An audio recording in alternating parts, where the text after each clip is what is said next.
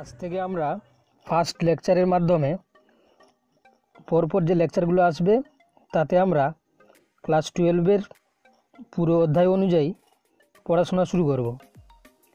তো বর্তমানে করোনার যে ভয়াবহতা সেটা যতক্ষণ না পর্যন্ত কাটছে তোমরা বাড়িতে থাকো, ওখান থেকেই পড়াশোনা শুরু করো। আজকে আমরা ফার্স্ট যে ডিসকাশান মেনলি সিলেবাসকে নিয়ে করব। তো সিলেবাসগুলো পরপর দেখে নাও। ক্লাস 12 এর মোট 5টি ইউনিট রয়েছে।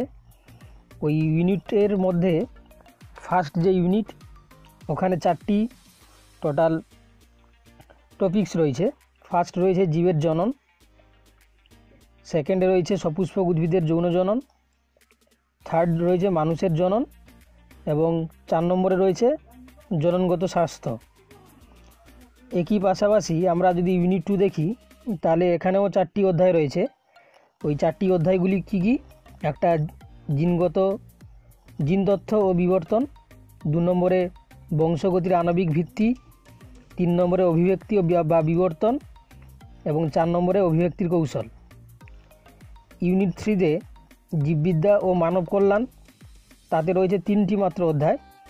তো 3টি অধ্যায়ে প্রথম রয়েছে স্বাস্থ্য ও রোগ, 2 নম্বর রয়েছে খাদ্য উৎপাদনের উন্নতি সাধন এবং 3 নম্বর রয়েছে মানব কল্যাণে অণুজীব। ইউনিট 4-এ রয়েছে একটি চ্যাপ্টার যেটা তোমাদের কাছে নতুন, আগে তোমরা অন্য কোনো ক্লাসে পড়োনি, যেটি জৈব প্রযুক্তিবিদ্যা এবং এর প্রয়োগ। তো ইউনিট 5-এ এখানে রয়েছে 4টি অধ্যায়।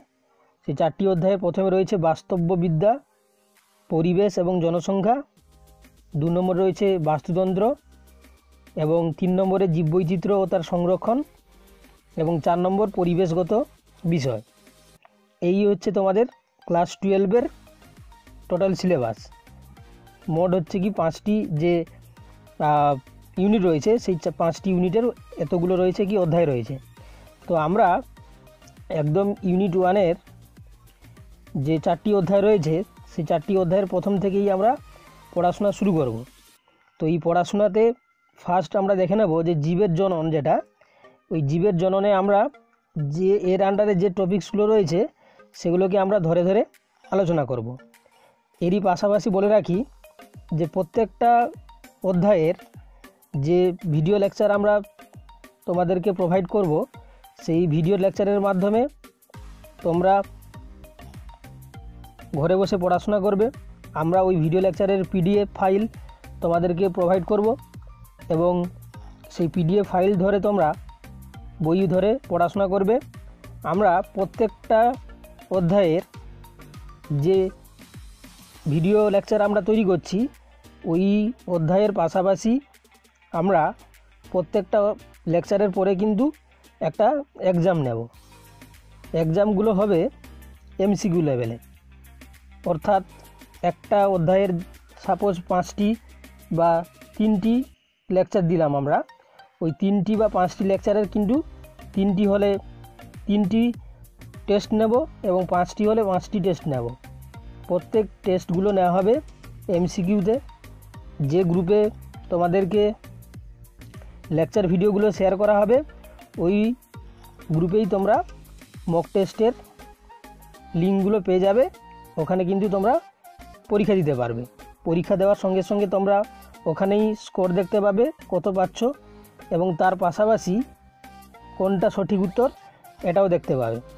তো এইভাবে আমরা ক্লাস নেব যতদিন না পর্যন্ত আমরা সরাসরি ক্লাস না নিতে পারছি। তো আজকে মূলত আমরা সিলেবাস নিয়ে আলোচনা করলাম। এরপরে আমরা দেখব যে জীবের জননের ওই থিওরি এবং তার পাশাপাশি প্রশ্ন উত্তর। তো আজকে শুধু বলা যে তোমরা ঘরে থেকে না বসে থেকে যে টপিকসগুলো আমরা আলোচনা করব ওই টপিকগুলো ধরে তোমরা পড়াশোনা করো।